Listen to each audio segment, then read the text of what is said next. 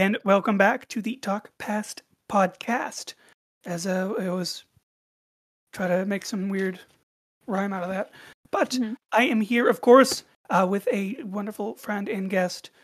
You can introduce yourself.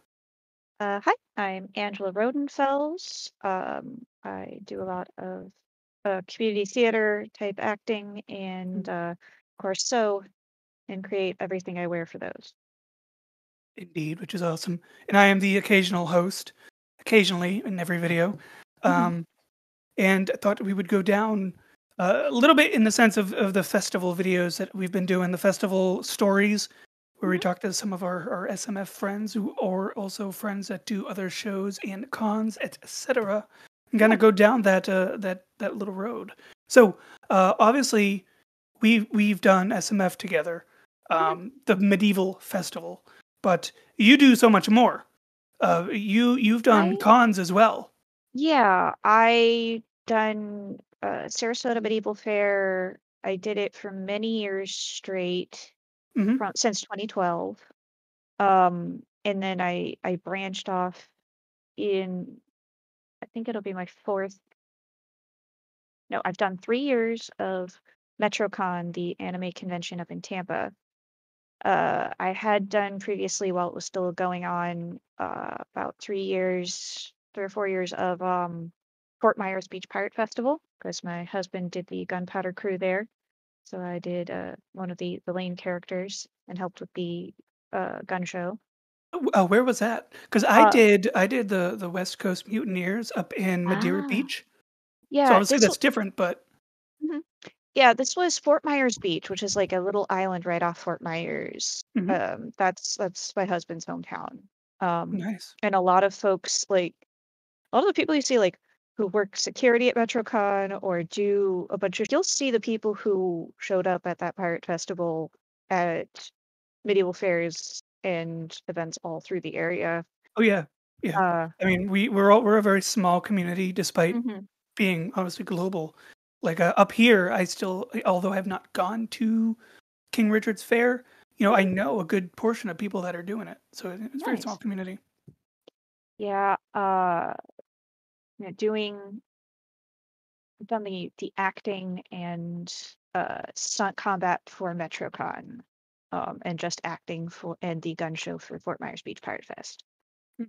And That pirate show, sorry to interrupt, but I got a quick sure, question on sure. that. Do you guys do like historical, or is it like Pirates of the Caribbean? Because when I It's did, go ahead. well, right now, like they Fort Myers Beach actually like uh the Chamber of Commerce, that's what I'm looking for, Mhm. actually stopped it about a couple years ago, and our fabulous Admiral Belinda has been trying to find a new, better location for us. But when it happened, it was very much like we cordoned off one whole big street that led to the water and Yeah. along the dock, and we had a beautiful uh, pirate setup where it was everyone dressed as authentically as they possibly could. We had a Lord General of the town.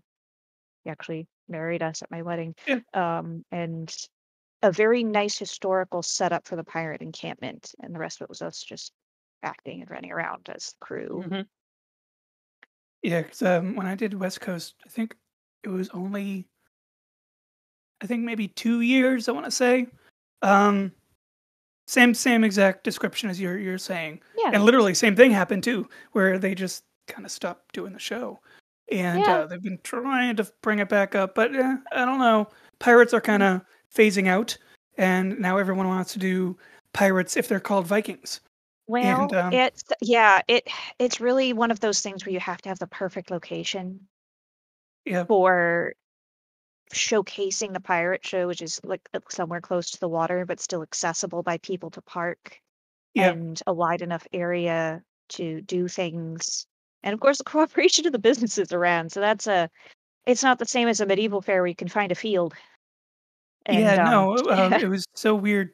Like our encampment, obviously the SMF people Mhm. were the only historical camp, to my knowledge, because right across from us was someone with a standee of Johnny Depp throwing darts at him, And Yeah, that was not Fort Myers Beach. no. We did had a lovely crew with some.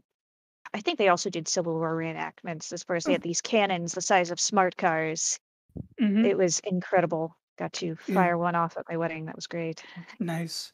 It's so Um, weird and kind of jarring when you're trying to be like a historical character and you're mhm. walking between a gumbo restaurant and a beach store sunglasses Yeah, shop, and it's like, yeah, uh-huh. And I mean, that's why the lane actors matter. You got to pull that person into your world for even yeah, just a minute, and all of a sudden they feel it, even if they're next to a Johnny Depp.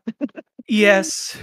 Or I guess in terms of Viking, I know Jorvik Viking Center is doing their show very soon, but you look at the Mm, videos there in I think it's Scotland, mm. which is amazing. But you look at them, and obviously that is a much better setting because it's the actual place that they were Oh at. yeah, oh So yeah. Trying to you do can have anything in the U.S. is. some castles or whatnot, but you just looking at them, they're on a pavement street. Mhm, There's stores and restaurants nearby too. So it's so difficult to find a place to do mhm, something that's appropriately historical, especially if it's mhm. medieval or beyond in terms of Yeah, like further back. yeah. Just trying to get that immersion for your audience when Hmm. you're having to deal with, you know, a real world town. It's so Exactly. hard. Um, It, that's the yeah. same complaint though that I would have of SMF. Mhm, Only recently, obviously, mhm, from doing the show with me that I throw historical accuracy completely out the window mhm. with everything I did, but as opposed to more recently where I've kind of awakened to be like, wait a minute, I'm wrong. Yeah, And it's but something where it's you want to put on a good show when the show's the focus, but when you can mhm, really just enjoy being as historically accurate in a thing as possible, mhm, that's kind of why I'm like, maybe I try to do a reenactment tent at a Sarasota Medieval Fair if they yeah, get me a spot. That would be really cool to set up like a little tent where I'm just showcasing, okay, this is the seamstress's tent. Yeah, I have the pattern pieces cut out and you see looms and the tools all set up and actually like having that diorama, even if every inch of the fair can't be good. That's why I liked seeing the Landsknechts at the Vikings at the medieval fair because they have the resources and the time to yeah, make a beautiful setting when a fair that's trying to cover everything budget wise can't do that, at least not in a short period of time. They can right. do their best. Oh So yeah, having yeah, smaller groups like build up is always nice. yeah. No, you just I would definitely support that. I myself, I liked the encampments, obviously Weird Vikings we had, and Dragonhead Mhm. Productions, Yeah, or studios. I always forget which one. Well, they're the same thing in terms yeah, of I know what production you and mean. studio. That group. But walking through their areas, obviously Weird Vikings had a much smaller setup, but they still had period setup. And then Yes. obviously walking through Dragonhead's area was a much larger area. It was a more of an encampment. It was a more Mhm. immersive setting, and yet, although I know we try with that tiny little roped off area, a lot Mhm. of the guests go past the rope and they chill there, and it just doesn't measure up. And It's then I think that you, can really make like, okay, how do you want the audience interacting? Do you want them to be able to sit and watch you work? In that case, maybe you need some benches in front. Do you yeah, do we want to want bring in living history or do we want to, Yeah, it really is something where it's like, do you want we've got to make places for people to hang out around it, if not within, like around the areas that this stuff's happening. Otherwise, it doesn't feel like a place you're supposed to stand still. It's yeah, I mean, backdrop. It e- doesn't feel exactly. interactive. Yeah. Uh, Like to me, I think what you're trying to say is it allows you to get into the immersion of the experience mhm. we're trying to portray, as Yeah. opposed to, and I can only reference the old site. I don't know what the new one is like yet at the moment, but the old one we had that river, and then once you Uh-huh. got into the chess field area, then things started getting actually period looking, with the exception of the There chess field. this Um, year's definitely like things are more spread out because they're dealing with Larger land. A larger space, and they don't have, I think some of the weirdness I saw there this past couple weekends is they don't have the water and power laid out to as many places that as they would need in their ideal Mhm. situation. Like the fairgrounds obviously had water and Yeah. power laid out to a lot of different sections, and they're planning to do that with Sarasota, but that's why all the food booths are in one section, is because that's all the water and power, and none of the other Mhm. booths have it.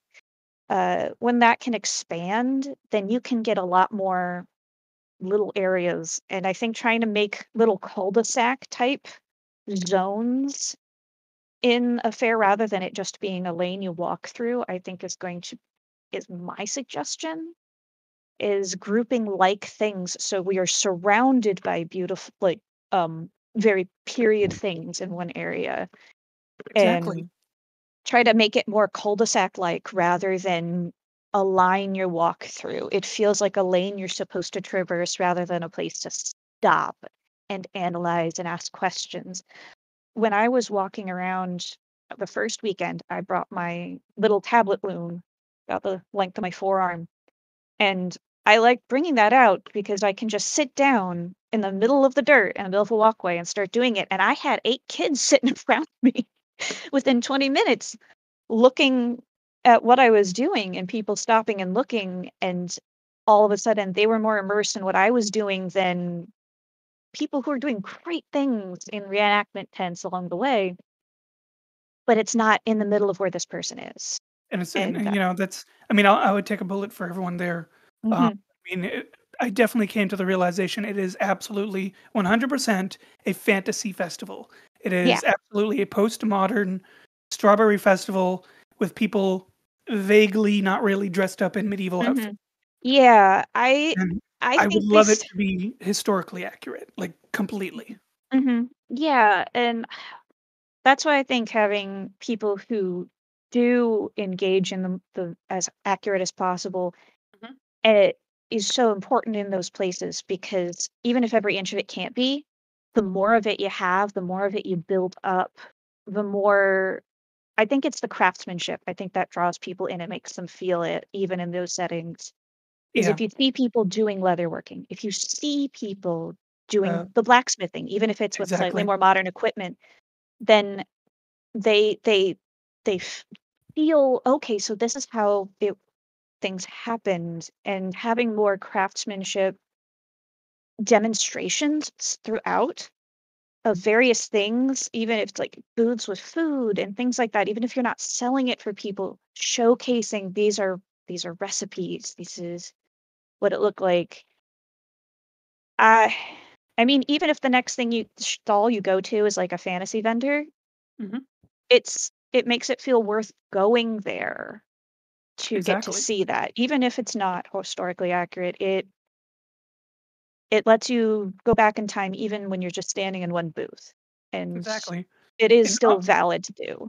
exactly. Obviously, and we'll move on from the topic because you brought up Sure. something else to talk about. But obviously, just to cap that, you know, we'll always have guests that come in as cosplay from Yeah. anime, from whatever they think medieval was, like Mhm. the Last Kingdom and Vikings to furries. So Yeah. I think actually the furries tend to dress up more period accurate to what we do. The amount of But research they have to do for any inch of their costume, I bet. exactly, exactly. But in example of that, you mentioned doing your tablet looming or looming Mhm. tablet, whichever you said. Yeah. So obviously, I'm getting more deeper into the fabric, the sewing, the Yeah. craft of the Viking Age, whatever the Mhm. Viking Age was. Of course, the time period. I'm Mhm. thinking always in terms of medieval period as like the 9th century, Yeah. but I they had tablet weaving. yeah. Is it something similar, or are you a little Yeah, bit it is. later period? No, tablet weaving is one of the oldest forms of weaving that we have physical evidence for. Like, they found tablet cards still strung up on a Mhm, Viking ship.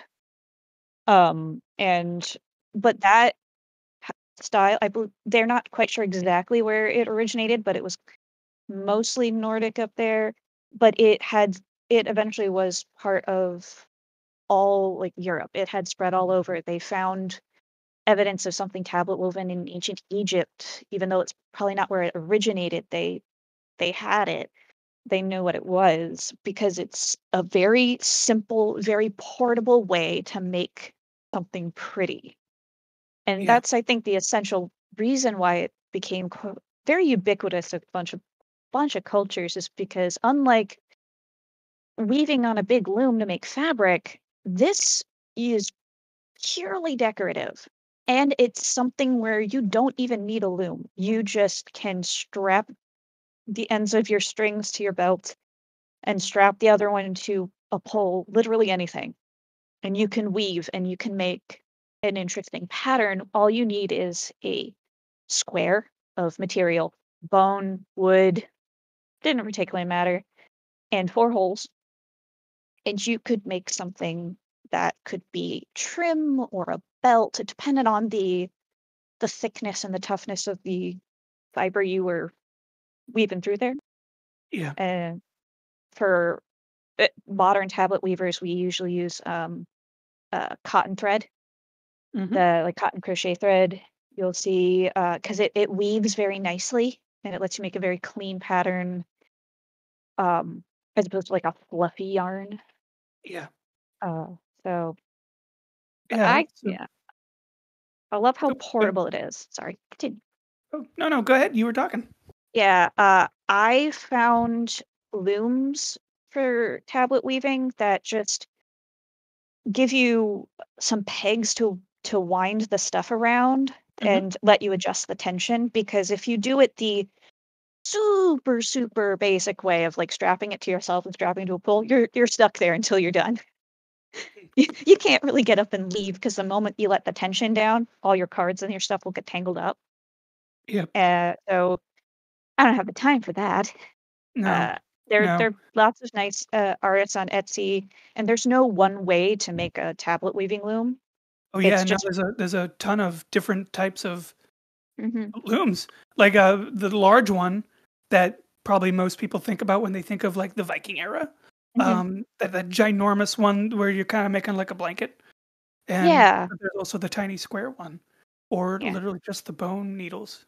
yeah. My little one I have that's about the length of my forearm can make about 4 foot, about 4.5 foot band when I'm done with it most of the time. Ooh, I've got one that's a little bigger, um, and it can make a 6 foot.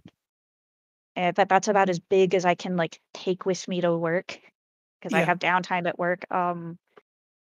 And I I enjoy the patterns. I recommend anyone trying to start doing this. Uh, there's yeah. a book on card weaving. I've got it. Hold on, it's right here on my shelf. By Candace Crockett. Because card weaving, tablet weaving are the same thing. Tablet weaving is what it's usually called, but because we're Americans, a lot of times we call it Hmm. card weaving, so we use it interchangeably.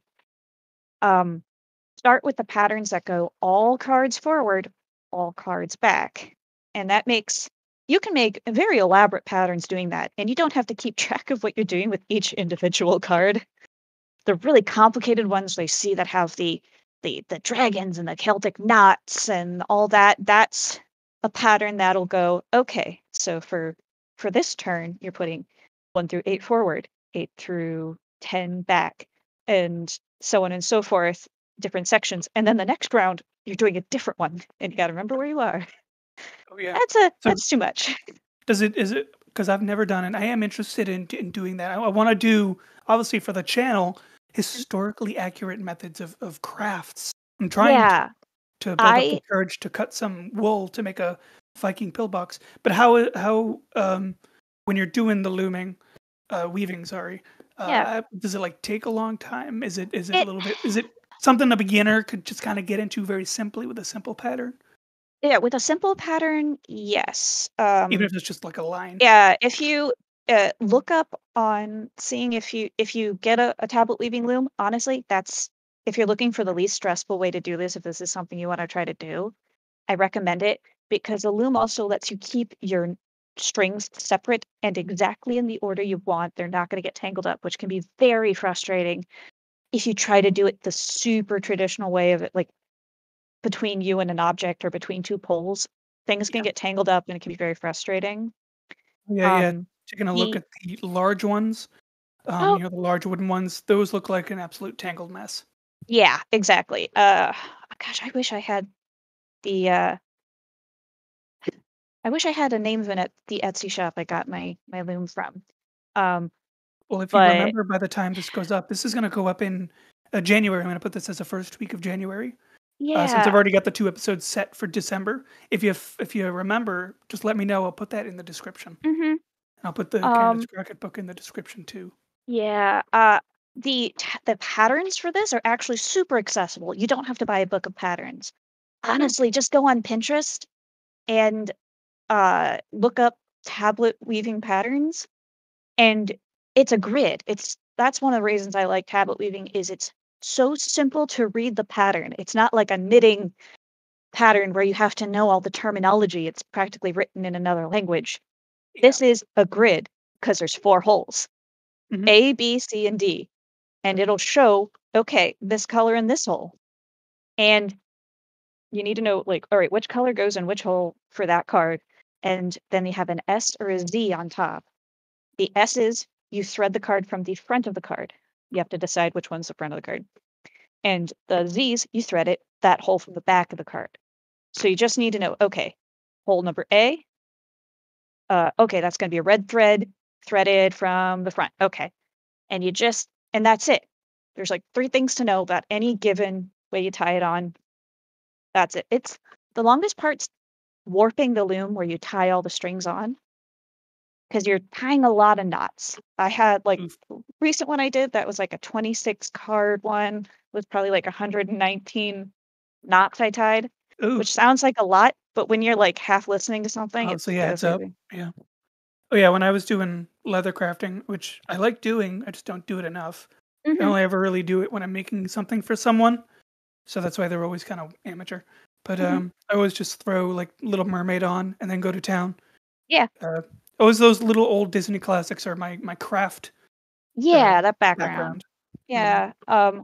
Once you've warped it onto your loom or onto whatever you've got the strings, whatever's keeping them taut, the actual turning process and like putting the shuttle through and like tapping to go the back and forth, that Hmm. goes very quickly. Uh, and great thing is, if you're using a pattern where all the cards go forward or all the cards go back, there's only 2 options. So if you turn it and you're like, that doesn't look like the pattern it's supposed to be, you just undo that one bit, turn it the other way. Guess what? That had to be it because there's only 2 options. Yeah. You don't have to guess what went wrong. You just turn it the other direction. I generally can do the actual weaving of it while I'm listening to audiobooks or heck, even watching TV, as long as it's not like something I need subtitles for. Yeah. And Yeah. yeah, that's why I like doing it like in the lanes at fair because I can be talking to a patron while I'm doing it and I don't have to worry that I'm gonna mess it up. It's really quick. But yeah, it just kind of becomes second nature for you if you do it enough times. hmm Oh, I found the card. Hold on. Oh, there you go. Wind Windhaven Fiber Tools is what I got this from. Um, they have apparently the one loom I got was called the mandolin. The smaller one was called the ukulele. Anyway, if you're trying to look up what those look like, that's the best reference I can give for you. Uh, they were on Etsy. I think they also have their own website. Nice. Uh, Yeah. yeah. Are they like a local to Florida? No, I got them on Etsy. I don't remember what state they're based in, Oh, but touche. Touche. they do a lot of weaving tools, but they're a small business. Nice. Which is obviously also support the local small businesses, Yeah. which is why I tend to, even though Etsy itself is like a corporation, right? Yeah. It's a great place to find, uh, obviously small businesses, but local. Like I've only Yeah. recently figured out they've got a filter that you can even drop it down to your zip Mhm. code, and Yeah. hopefully someone that does what you're looking for is there. Mhm. At least for us, usually they're around the corner, but it's a great place for that. So I would definitely check that Mhm. out if you're listening. And I'm gonna take a look at that after the podcast too. Yeah. I know as far as like reenactment and the the parallels I found doing a lot of cosplay, Because Mhm. when I do perform for MetroCon, which is an anime convention, honestly, the process of figuring out the costume as opposed to like a medieval one is fairly similar. When you're looking at a reference drawn by some animator who's never sewn a thing in their dang life, and you're trying to figure out where seams should go and what fabric it could possibly be made out of. Yeah, That's they're the like, same "Oh, thing. this Yeah. looks cool. Let's just do that." And then you try to hmm like realize it, and it's a no. Yeah, and so when you're trying to like make something for going to like a SCA or trying to do something super historically accurate for reenactment stuff, you find yourself looking at tapestries going like, okay, where the heck are the seams? Are there gores here? Is that embroidery or is this woven? Like what's going on? Like medieval tapestry art. Yeah. It's like Oh yeah. I'm in the process of trying to figure out what I want to try to make something super like hyper historically accurate now that I'm at the Mhm. skill level I'm at. Yeah. What And time frame? that's the question. Is like I have to Mhm. find one that I like. I definitely want to do one that's very Okay. old, and then I might do a couple of them through some different time periods. Now that I actually have a store, can you believe it, in Sarasota that has not just a few bolts of wool fabric, an entire shelf, double-sided. Nice. Okay. I was shocked. That is not something you find in Florida at No, all. no, I've got a local farm here that I've been buying wool from hmm to do some Viking outfitting, and it's nice, especially here in a colder area. Having wool is hmm amazing. Yeah. It's like I would love to be able to visit more northern reenactment stuff because Mhm. gotta say, the motivation for working with some of the most historically accurate fibers in Florida, a little low. I can't blame some people in Florida for just not being willing to go the 100% historically accurate options because might die of heat stroke. Eh, Yeah, you give or gotta take. Yeah. adapt it. You gotta adapt it, or Oh yeah. yeah. Like for the regions that we've portrayed, at least with the festival, Oh yeah. obviously everything is pretty much uh, Western Europe. It's hmm right on the coast of freezing town, and so everyone wore linen and wool predominantly, some cotton hmm here and Yeah, there. yeah. But The when you're in linen's the fine. tropics, Yeah. it's a little difficult. Ah. So I think mostly, like I didn't wear wool at all in any way, hmm shape, or form. I'll be honest.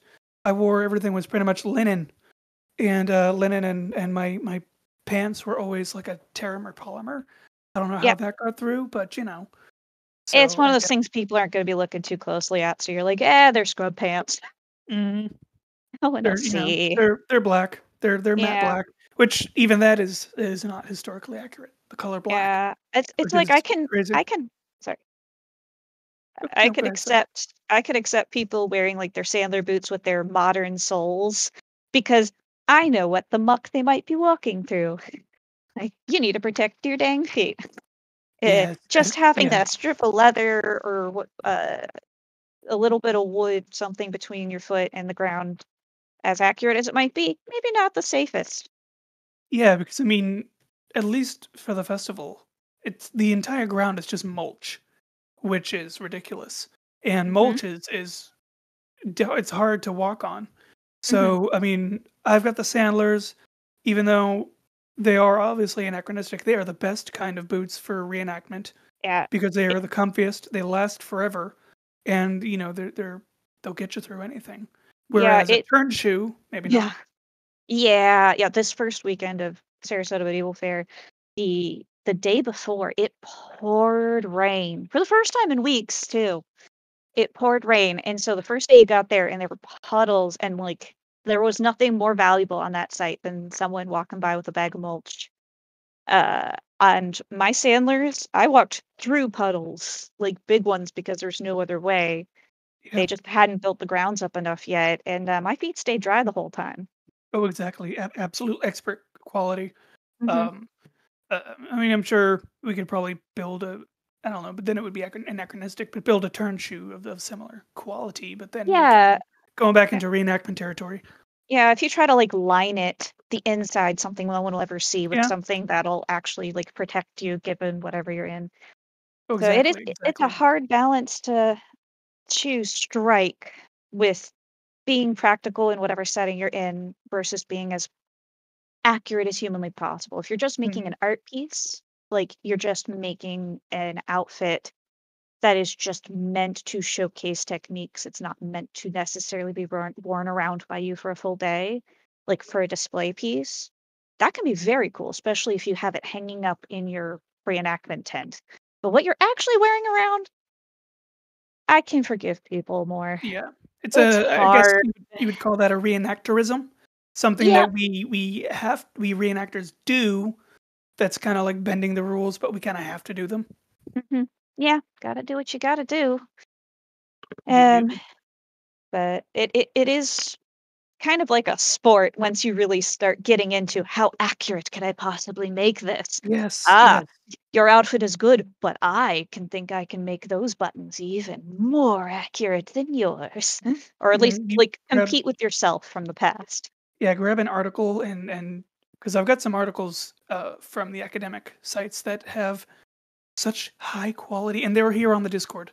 If not, I will post it, but, one is regarding a Viking hood or a Mm-hmm. hood of the Viking period that's kind of under debate of whether it's Viking, quote unquote, or Sami or Sami, however you Yeah. pronounce it.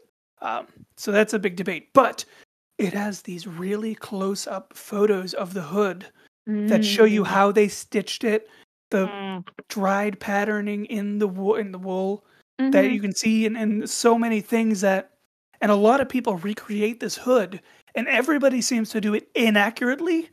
But yes, it is on the Discord. Cool. It's the Skuldaham one. I'm, Mhm. I'm mispronouncing that, but it's incredible the detail that you can get from an academic article that's actually made by people that are Mhm. studying it, as opposed to these weird clickbait articles that are just like Vikings in North America, bippity bop, and we're just Yeah. like, uh, well, we know Yeah. that. Give me something better. Yeah. And I know it's hard. Like I remember trying to find resources for what I should be wearing when I was a performer for Medieval Fair because I'm not this year. I've just been attending. Yeah. Well, I mean, I'm And sure that translates to pirate as well as doing yeah, conventions. but as far as trying to figure out, okay, I'm gonna look up some photos of what medieval people wore, and you're like, that looks super cool. I like it. Find out that was Not accurate. Scandinavian, not, or it was like Slavic. Oh, There's no way that you would have been wearing that in medieval England, whatever setting yeah. you're in. And you're like trying to be like, okay, this is a cool tapestry. Nothing on this Pinterest is dating or giving me a geotag on this Oh, yeah. tapestry was from. Was the person depicted in the tapestry from the area you were supposed to be depicting? It can Mhm. get really confusing because I'm like, yeah, I want to get more accurate medieval shoes. All the ones available are the turn shoes. It's like most of the ones I see depicted are like actually a copy of a historical shoe. Yeah. You're limited to like one region of the world. Yep. And so even if you're trying to like you're trying to be a Scottish person for reenactment, you might end up with pieces that are technically sourced from other parts of Europe because the resources you got don't describe well that that was something very specific to an area. Uh, it can get very frustrating trying to nail down a look. Yeah, Uh, no, no, I'm not gonna in any way, shape, or form insult anybody's look oh yeah. because of how difficult both it is to purchase with money and find the resources. Because I mean, I'll be completely honest, I did very little actual historical fact checking and resource looking into research, Mhm. we'll say, uh, which is my own personal Yeah. ignorance. Until of course recently, where I'm like, wait a minute, I am interested in this stuff, Mhm. and just doing research for videos that'll be out this year for the channel. I had to go into paywall academic articles that Yeah. you otherwise nobody has access to, Mhm. which makes no sense in terms of learning. If you want Yep. people to know the accurate whatever Mhm. you want to talk about, it shouldn't be behind a paywall. But it Mhm. really is very difficult to get the resources that we need, you and Mhm. I, whether it's conventions or a festival or living history or SCA, Mhm. etc., to be as accurate as possible. Whether you're doing Cinderella's dress and you're trying to do it accurate to when she would have existed, to the Romans. Yeah. It's really weird how if you look it up online, you're the mecca of information. Everything is the basic Hollywood interpretation of it, Yeah. which is not Yeah. at all. Yeah. And that's why it's so refreshing when you find a period drama that really puts the effort in. Like you can tell the people went into it. Favorite Yeah. example of a period drama who actually, like, I want whoever did this show to do every period piece ever because they're incredible. The show Gentleman Jack, they do even just the opening sequence of her getting dressed in the morning, every inch of every layer that they show that every person's wearing, including the everyday folk, which usually gets overlooked by uh production, Mhm. is incredibly accurate. And I'm like, this is the level I want. Now This is translate this someone to medieval. this is someone that actually did their research. Yes, like, What and time did frame? not compromise with any of it, like, really put it in. I'm just like, you're my hero, Yeah, please." what time frame is it set in? That would be early Victorian. So Okay. yeah, early Victorian, like when Queen Victoria was crowned around that time. See, I Uh would be interested in seeing. Well, I'm not a big fan of the Victorian era myself. Um, I don't know why; it just never really stuck to me. But yeah, I would be interested to see what resources there are to get those accurate information. yeah, Because I it's mean, they were actually sewing books like written of that era and more extant garments, so it's mhm, so many more resources, which is yeah, why, it's like, I keep finding, like, 16th century medieval sewing. I'm like, "Cool. What if I wanna be earlier than that?" yeah. Because I mean, the when you look at another opposite example, which is Vikings, the TV show Mhm. Vikings, Oh, the okay. I know. The, costumer, the costume director for that show was like, "I did all this research. I wanted to be so period accurate, strictly so. I wanted to bring the Vikings back to life, and Mhm. everyone is wearing a Victorian era Viking interpretation, the Viking theater of the Victorian era Yeah, with it's like the the horns and the leather, and it's just gaudy, awful garbage, and then interspersing that with stuff that nobody was interpreting. And it's yeah, like, it's like medieval being interpreted as only King Arthur, but, like, what they wrote in, like, the 1700s of King Arthur. yeah, which is weird.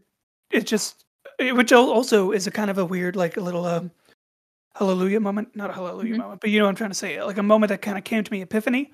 Whereas, mhm, because we for the SMF did two uh King Arthur scenarios. mhm. However, isn't King Arthur supposed to be a 5th century Welsh story?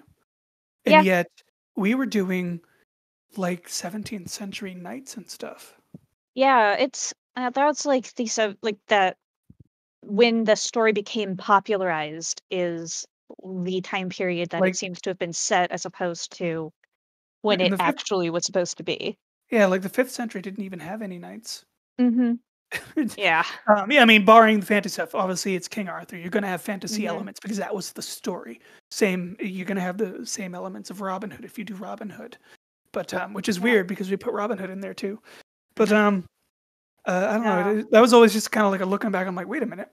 Um, but Mm, I don't know. that Would anybody even recognize it as King Arthur if we did that's 5th the century thing. Welsh? Yeah.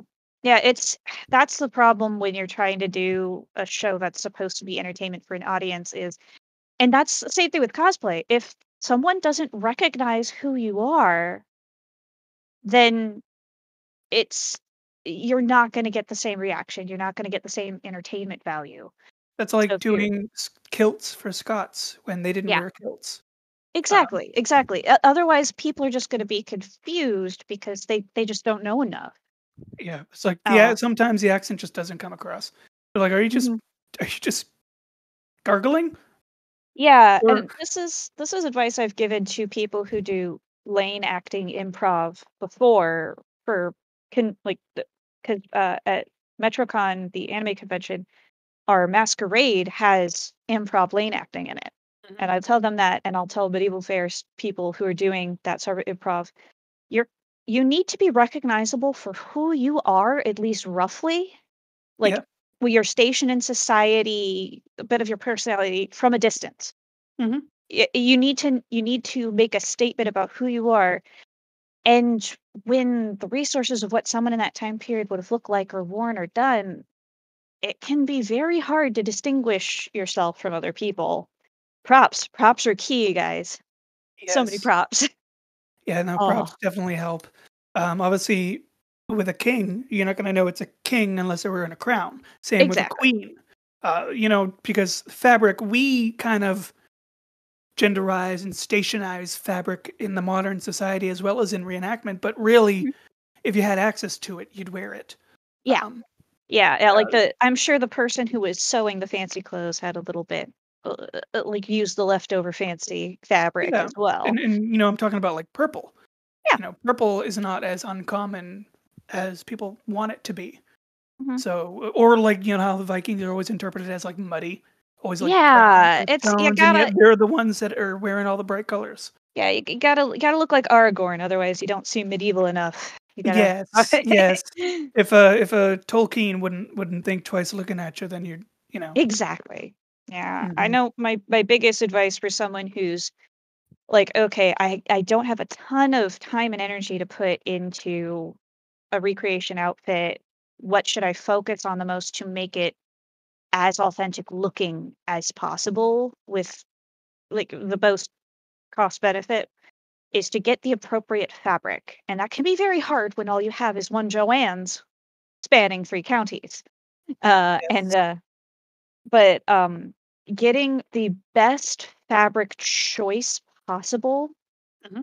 that can and making an informed fabric choice Yeah. that can be worth it to get the more expensive fabric or order online, order your swatches, take extra time to do that because the shape you make can be the same as someone else is wearing.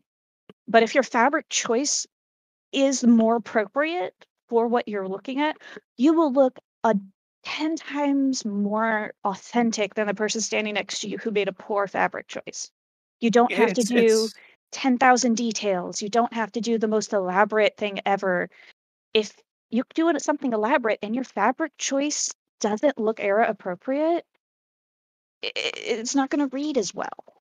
yeah, like I mean, doing a Viking gear for the channel here, I've really delved into the types of wool, patterning of wool, how it's made, what natural Mm-hmm. colors are, what things look like by dyeing them with dyes that they would have had back then, realizing that they didn't have black.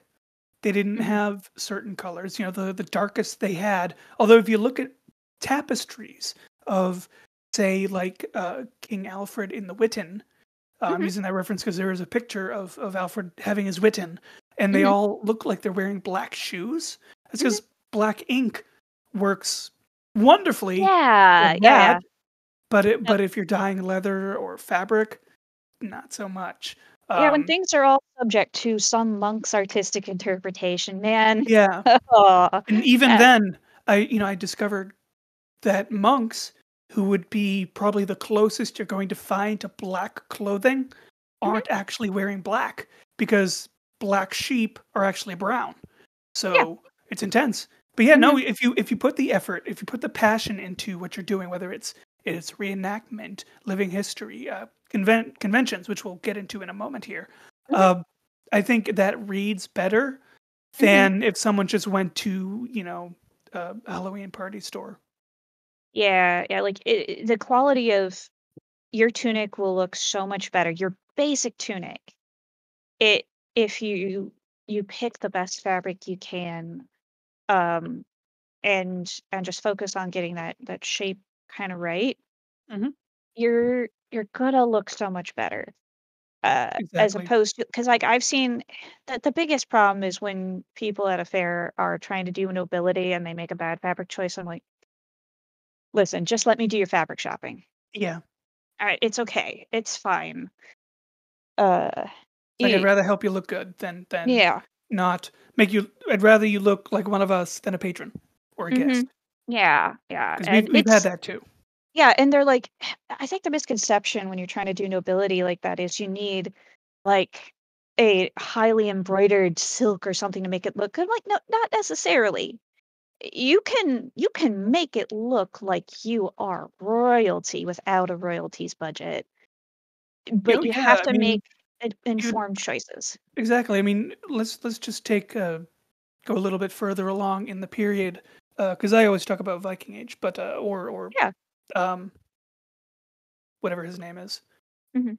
Vlad the Impaler. But Yeah. let's go a little between there. Even still, when you're looking at the fabric differences or perhaps the clothing difference between peasants and nobility, Hmm. specifically nobility, we'll say royalty, as opposed to like knights or whatever. Um, Hmm. I mean, they're really not wearing that much different. It's They're just that not. they're wearing it differently. Yes. A lot of the stuff I've seen, especially with the earlier medieval, is the compared to like their ladies in waiting, the queen will have more elaborate trim, more elaborate accessories, Hmm. more elaborate headpieces, and possibly like a whole nother layer. And Yeah, all the nobility women like I focus on the female stuff because it's what I yeah, sew. which is Is what I they want to ask you have, about in a second. But yeah, continue. the fullness of the skirts, how much the wider, the more fabric you could have. That was a symbol of wealth and status. Is Hmm. if you have a fuller, longer skirt, the kind that you have the time to pick up off the ground because you're not carrying stuff to work. You're holding up your skirts as you walk because you don't have to hold anything in your hands. You're rich. Hmm. And that's a huge status symbol, as opposed to you'll see like the workers in tapestries and stuff like that. They have a more practical length. It's not touching the ground, it's like ankle length. And it's often tucked up into an apron or tucked up into a waistband because, It's working class. You need to yeah, dress according to your job. yeah, everything wasn't. It, even in eras with corsets and things like that, what working people wore, they could move in it. Otherwise, they wouldn't have worn it. They would have worn it in a way in which they could move. It's not all as weird and restrictive as you might think. Yeah. So speaking of historically as well as reenactment crafts for Mhm, women, because obviously we co-host the War Queen, and I, mhm. uh, obviously being male, I'm Yeah, not going to wear a dress out into the field. I would actually. This keeps getting brought up, but I would love to have one more, and so I can know what it's like to fight in yeah, one that you guys have to yeah. deal with. There are. I mean, I've But seen some like medieval like coats that like for the men that or like went down way farther. mhm, And the secret is trying to get off the ground and kick your leg all the way out. yeah, yes, because Got to to me that choreograph that in. yeah, to me that's fascinating, and how that hurdle you guys need to go through in Mhm. order to do what we already do, but with such a different outfit, even to what is worn today in terms of women wear. Yeah. Obviously, then it was very specifically women's wear, Hmm. and today I don't like I don't like gendering fabric or outfits, fabric and Yeah. fabric, right? But obviously back then, depending on your station, women wore this, men wore that. Yeah. Um, It but was go less of ahead. that in some ways, as far as like the cut of the tunic. All they did was change the hemline a little bit. Mhm. They did Yeah, not change anywhere near as much as most people think.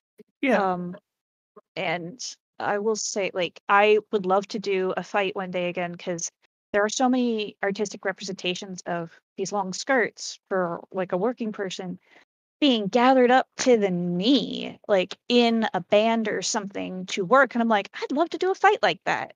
And yeah, people like, what's this historical inaccuracy? And I'll be like, not actually. This is yeah. real. Like to me, it would be I'm all about trying different experiences and Yeah. perceptions within what we do.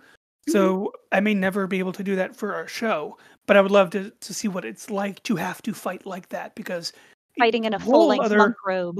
and the wimple, and I mean that's just an experience I will never have doing the show that I think everyone should have to have an appreciation and an Mhm. understanding of what your your Yeah. your co-reenactors have to go through. Yeah, like, I'd But love to figure like, I've never fought in armor before because Mm-hmm. it's just never made sense. It is possible for like female characters to do that in Yeah. certain settings, but even in a fantasy way, I haven't done that before, and that would be interesting sometime. Mm-hmm. And of course, obviously, uh, in regards to reenactment and conventions or Hmm. cosplay, we'll say. Um, I did have a quick question, which is a Sure. callback from a couple episodes ago Hmm. when the workman and I were discussing um, clothing. Hmm. Uh, so obviously, we don't have the experience of wearing a dress, and Yeah. I know our show, the previous that we've previously done, there's like this one type of dress which kind of looks, it's an underdress with an overdress that I'm blanking because obviously my ignorance, I'd never looked it up. But I don't know if that's even historically accurate. The one that Deb Yes, always made. Is that like it is. one Yeah. accurate? And is that something that is like very simple, like literally really simple Hmm. to just kind of put together like a tunic? Yeah. Maybe not for once you get a lot like later on, but definitely like 15th century stuff like that, then things start to Okay. change shape. So like But 15th century down. yeah, I might even be some of the 14th where, but as far Okay. as the basic like T-tunic look and then Hmm. extending it down, that is very accurate. I mean, the only thing that you could do to enhance it to make that more accurate is fitting it up in a couple of different ways. There might be some detail you could put in here or there, but as far as if you do that, you are actually very accurate. Like you would normally have your underdress would be your linen, not necessarily always your linen shift, Hmm. but it kind of would be. It would be your undergarment, and a lot of times, especially like it would be a color. Like you can dye Yeah. that a color, and then your over one can be short sleeved. Like I saw a lot of tapestries and different paintings and manuscripts where that one is actually short sleeved. Like you'll have a longer one, but that's your under, and then a Hmm. short sleeve one on top, and that can really work. It's a very Yeah. flex as far as like a most flexible within the time periods garment. Yeah. Well, that's Uh, cool. Because I mean, obviously for guys, mhm, there's the kind of like a paper cutout of the T tunic you can hand around and be like, "There you go," or the typical mhm. tabard, where it's Yeah. just a rectangle with a hole in it. That is always getting passed around. But I see all of our wonderful uh, cast members who are women and have to wear a dress, Mhm. and they all wear like the same dress. And I'm like, is that a thing? Is this like every single year Yeah. we do I different will years. yeah, yeah. As far as, like, especially with peasant women, like, there is, I think, differences in the way the neckline might have been cut Okay, yeah. or whether or not the sleeves might have been buttoned up or gathered up. Um, or there's, like, the kirtles where it's woven up the front of there to fit it even more to your chest, but Hmm. yeah, the barring those couple of details that fluctuate between those time periods, it is it makes a lot of sense why it is done that Hmm. way. Yeah. Um, so if you're like, oh, I want to make my outfit more historically accurate than just that, guess what? It's not too crazy. All you have to do is look up, okay, I want this time period's specific neckline, or this one's specific sleeve gather, or this one's specific gathering style for the uh like length of their surcoat. It's not a big detailed difference to take it that extra mile to historical reenactment levels, Yeah. which No, is no, like very encouraging for everyone. Like it's not that wild to take yeah. it from one step to another. Yeah, if you Um, notice, at least I think with clothing, mhm, everything is kind of very simple. Um, Not the weird X sew marks that you see on Hollywood, but I mhm, mean, like the Viking pillbox hat I'm trying to make is only three pieces of fabric, and mhm. it's just a hat. It's very easy. A T tunic is very easy. People don't realize that the historical stuff really is probably the simplest, probably the easiest route to do. Even a turn shoe can just be one piece of leather. Yeah. It's just folding it together. Uh, And go ahead. oh no, I think the best like base of knowledge for why it is so simple is knowing that it was all based on the width of a bolt of fabric. It isn't like nowadays where you want to have where having things like pieced together is not a thing that's done with modern sewing. It's considered, oh wow, you ran out of fabric, you didn't cut it right. If you have to piece a piece of it together. No, that is even up through the Victorian era, that is super normal to just make use of whatever cuts of fabric you happen to have. And to not have the time to super fit something to someone and to need it to be baggier on them because they have to move around. Yeah. So leading into, of course, we'll our hmm discussion of reenactment crafts, as I'll go ahead and title the episode because that's our main hmm topic here. Um, Obviously you do conventions. I did 2 Harry Potter conventions with the SMF group, but I also did a convention up in Disney, Yeah. which was not a historical or anything of that nature. But cosplay is the leading thing, it seems, for conventions. hmm What is probably the best cosplay you've done so far that's completed? Oh gosh, that would actually be Violet Evergarden because I had an extra year to work on it. Mm. It was more complicated than I would have chosen for myself at the Okay. time because it's got the front of it is all pleat. It's this pleated skirt that you don't realize is pleated in the show until she jumps in one episode and you're like, wait, those weren't just lines.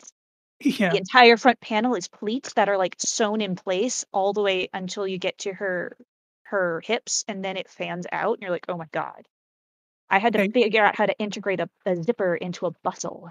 And was Oof. chosen for this one because I was casting her for the fight show. Oh, I yeah. had I'm to figure taking a out how to look at. fight. I'm looking at her here in obviously Google. Don't use Google, but yeah, that looks intense. I would, Yeah. I'd cry. I would cry with the dress if I had to I do that. I was so determined. I'm like, it was my first time last year being cast in chess match for Hmm. MetroCon. And I'm like, I'm gonna do this character justice. And normally you have about 3 months to make a costume if you're in the show Yeah. between casting and the actual event. Uh the only great thing to come out of 2020 was I had extra time to make the blasted thing. Yeah. There you go. Uh I actually made the petticoat for it. Um I had to make extra room in the shoulders so I could fight. Thankfully, the fighting I knew I was doing wasn't super complicated. Um, I was definitely more of a speaking character in some bits of it. Okay. But I did have to hit the ground and do stuff in What that. what kind of weapon does she use? Because some pictures I'm seeing a claw, She's got metal prosthetic hands that are like mechanical hands, and like she's like Full Metal Alchemist. yeah, honestly, Uh, like the era that it's in is more like World War One-ish. So okay. they're like, "Hey, Angela, what weapon would she fight with in chess match?" I'm like, a gun, but we can't really do Mhm. that. Mhm. You have Uh, you a have a wider knife? array. Yeah. So I just did hand to hand, and because I knew I could like block weapons with my metal hands. Yeah. I used paintball gloves and leather to make it look mechanical like that. Right. And so I could hit things and people without one, breaking the gloves, or two, breaking the person. Hmm. Which sometimes always a plus. Yep, Um, yep. but There were that's cool. there were other materials I could have used if I was just doing this purely for cosplay that would have made the hands look better. Hmm. But for the purposes I was doing, there's that. But yeah, that is my greatest achievement is the Awesome. patterning. I did all the patterning myself. Nice.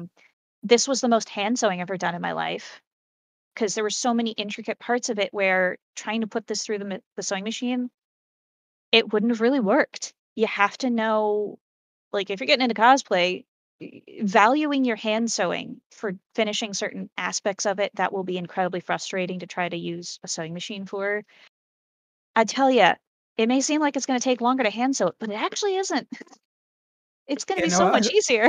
I love the idea of sewing, Mhm, and many many years doing the show that we do. Even beforehand, I would try to use a sewing machine, and like our costume mhm. director had to help me with the King Alfred outfit because my sewing machine just kept uh, tensing up. Jamming up. Yep. You know? Yeah.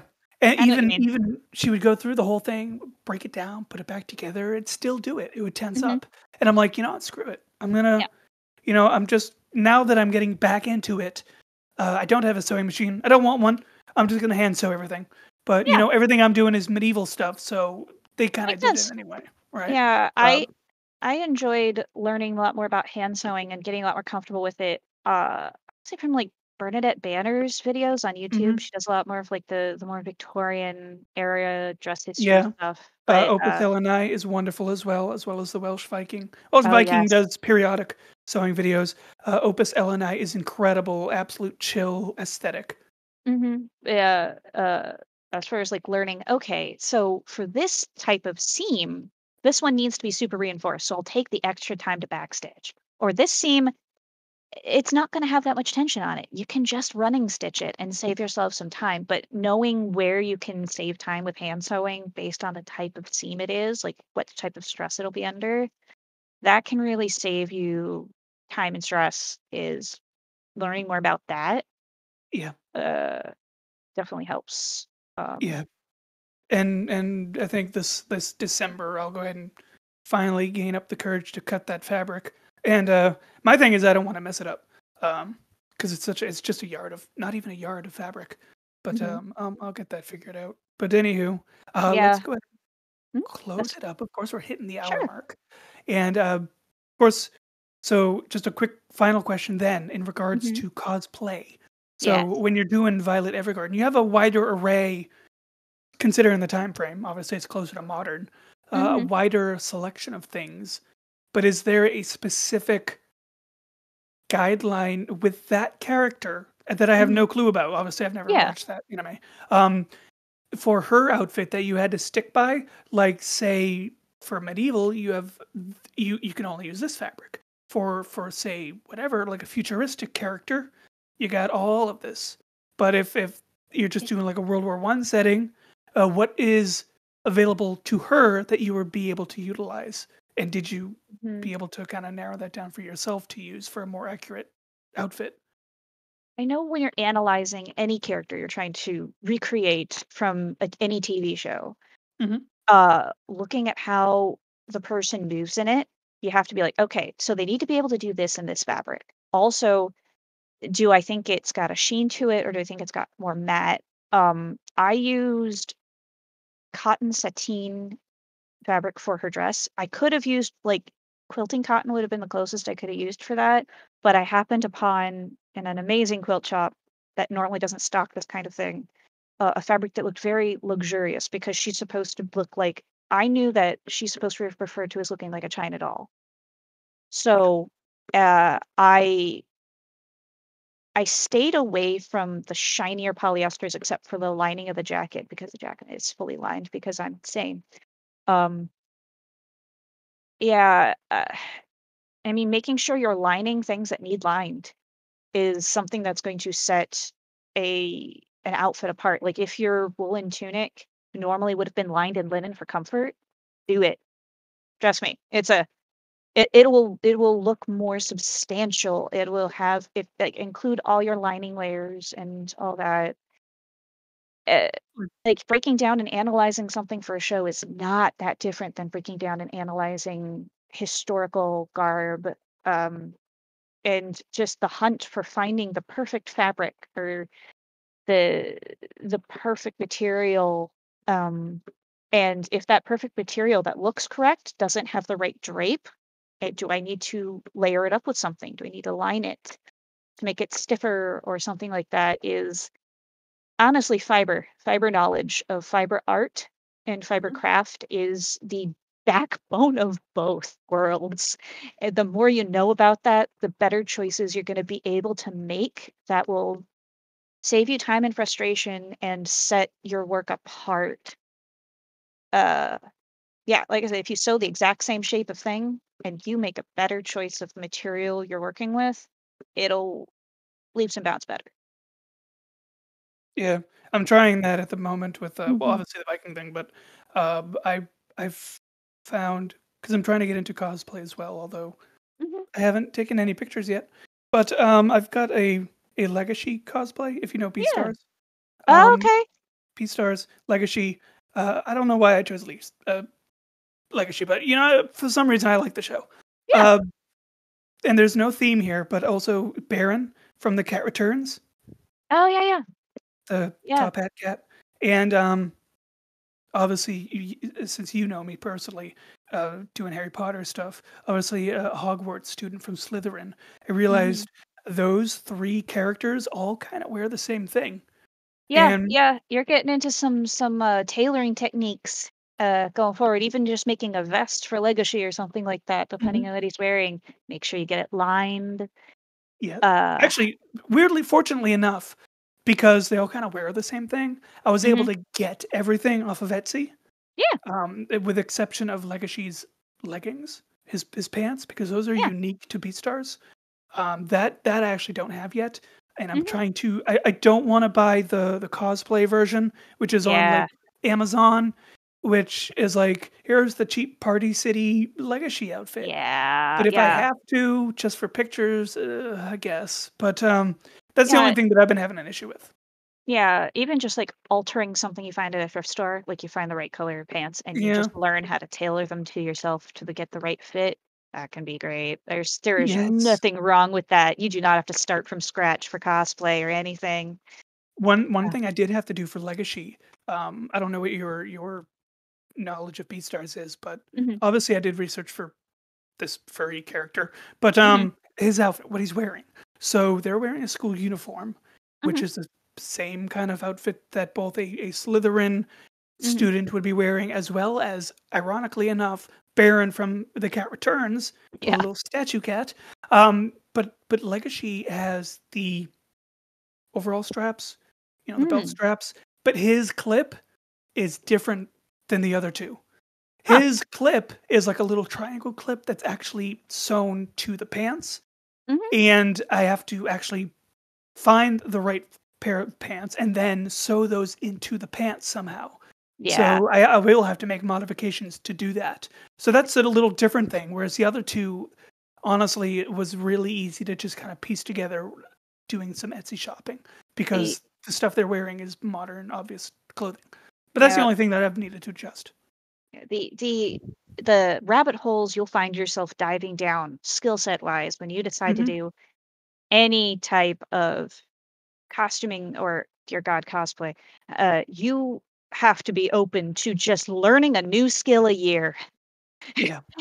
To be like I found through cosplay, every costume I choose, I have to be just accepting that I'm just gonna have to learn a whole dang new skill. I may not be perfect at it, but I'm gonna have to do research on learning one new skill per costume. And This sometimes it's not even reenactment crafts. Like yeah. I've got a 4 panel shoji wall, and Ah. for the 5 years that I've owned it, not a single scratch from Callie. Mhm. Suddenly, I get another cat, and one of those panels is hanging by a thread. So Uh, it's an easy fix. You just mhm. it's learning a new trade, but Yeah, that's a good that's pretty yeah. much it. Yeah. Yeah, that's Uh, why I like that the cosplay and reenactment stuff has become more and more popular is because it is challenging people who would not have normally tried new crafts or new crafting skills of any mhm. kind, no matter what aspect happens to suit your fancy. You just constantly challenging yourself to be, learn one craft more intensely or try a different craft you never thought you would be into, but Mm, learn the basics of it. Having that exactly. mentality of that's cool, that's fine. It's not something that only someone in this field doing it for a living should learn, that you don't have to want to do this for a living to learn these crafts and Yeah. want that to be a part of your skill set is, I think, the greatest benefit to it. Exactly. And people can learn so much both historically but also, creatively.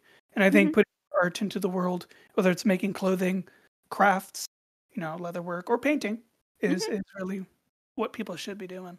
But let's go ahead and close that out. Of course, it's Oh, been a wonderful talking to you. I've been thank going you. down our personal history in regards to what we do, as well as Mhm, delving into some new topics of reenactment crafting. But yeah. until next time, of course, we need to talk more about other things that we. It's literally a list of all the stuff we do that we can just fill hours of that we already do when we're Oh all yeah. together. May as well. Mm-hmm. Until then, I of course am the host, NC, and our wonderful guest. Angela Rodenfels, Dreamforged Cosplay, if you're looking for me at a convention. Do you have an Etsy or anything like that, I or do not have an Instagram that you Etsy do? at this time. I do have an Instagram, Dreamforged Cosplay. You can see all the works that I've done the past few years are detailed there. Yeah. Awesome. There you go. And then that is that for this episode of the Talk Past podcast. Here's at the start of the new year. You enjoy the day.